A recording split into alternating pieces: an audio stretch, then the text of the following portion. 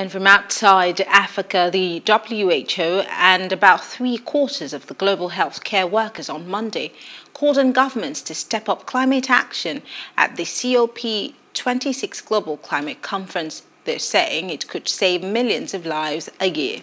The United Nations Health Agency's report on climate change and health calls for transformational action in every sector. The public health benefits of ambitious climate actions far outweighs the costs. The WHO has previously said some 13.7 million deaths a year, or around 24.3% of the global total, were due to environmental risks such as air pollution and chemical exposure. It is not clear exactly how many of those are directly linked to climate change. The WHO's Maria Neira said about 80% of the deaths from air pollution could be prevented through compliance with its guidelines.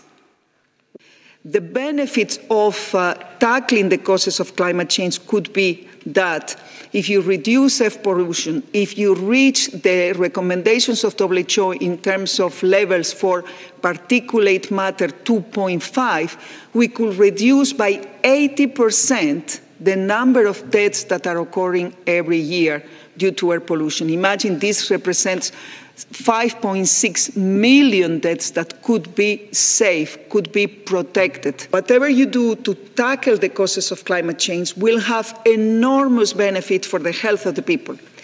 And those benefits for the health of the people will come essentially from the reduction of air pollution, for improving air quality. And let me put you the figures again on the table.